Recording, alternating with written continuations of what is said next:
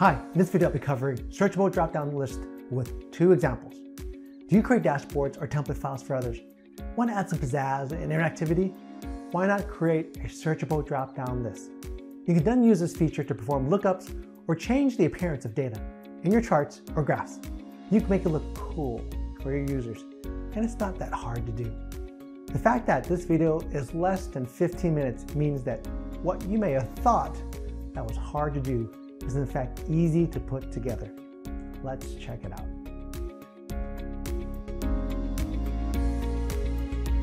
So here I go through the first example, and this is going to be using a pivot table. And how do we use a pivot table to do this? Well, first let's create a pivot table. Here's my range of data. Go to Insert, Pivot Table, select my data here. Let's put it on this worksheet like we did earlier. I just put it in H5 here, right, or H6 or H5.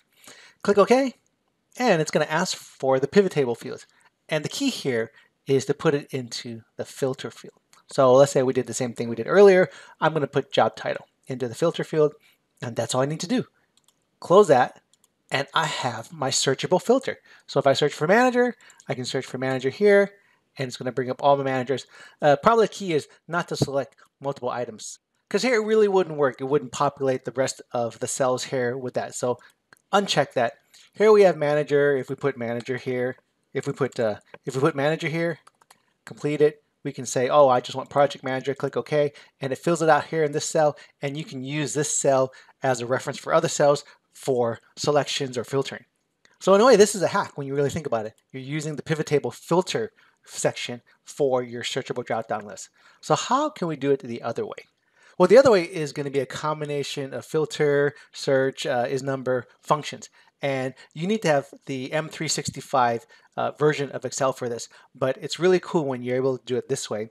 But it's another cool way to do it. So the first thing we do is search for what's being typed in, look and see if it is found, made in true and falses, and then filter it for it. So enough with the explanation, let's do it.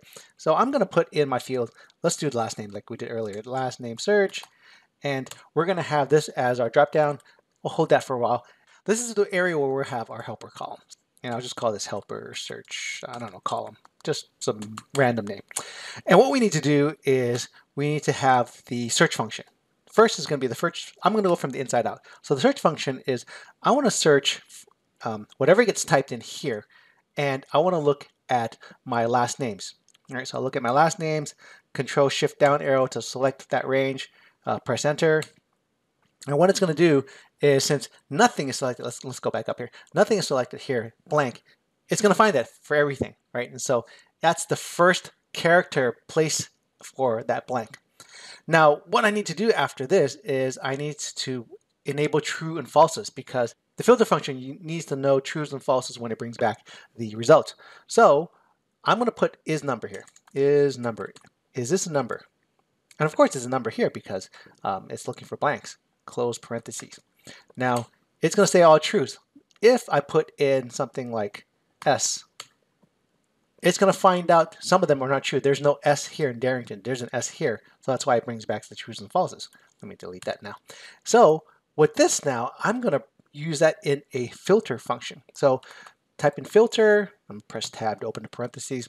Filter in this array based on the trues and falses there. And I can basically just close it right now, and it's going to tell me, it's going to find all of it because I didn't put in something here. So if I put in something like SU, let's do the first one, SUT, right? If I put in that, it's going to filter that because that found it true for the SUT, but anything else here did not have SUT. So everything else, it's blank here, but everything else is false, right? Let's do what I did for my example. Let's look for the AT here, right? So if I do AT, press enter, you'll find anything that has that texture in AT, right? So we have our AT here, be it Bathu and Lattimore. One thing I can also do is, like, if it doesn't find anything, let's say it doesn't find the ZZZ, it gives a calculation error. But what we can do here is we can say, well, if it doesn't find anything, if empty, I'll just say no data. And then close parentheses, press enter, and you can see how it says no data now, right? It's because there's nothing here with ZZZ in the last name. So now this is my helper search column.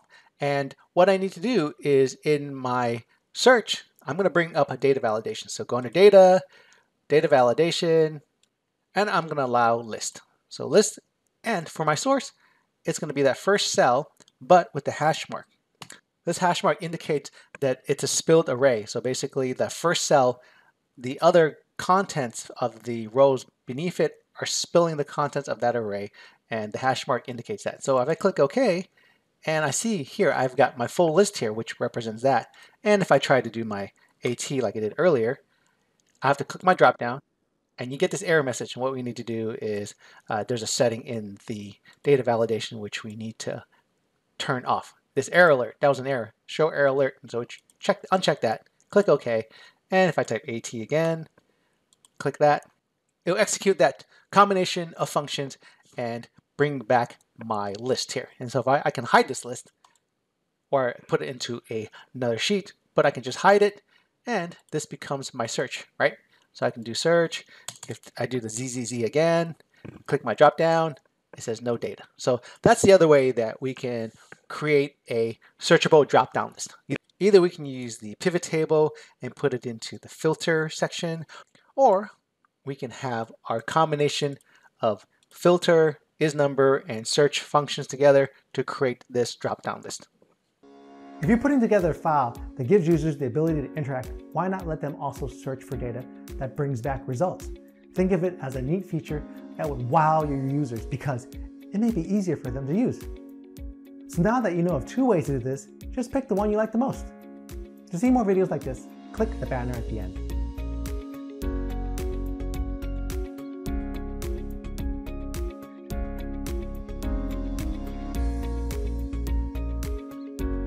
Still here? What did the mushroom say to impress his date? I'm a fun guy.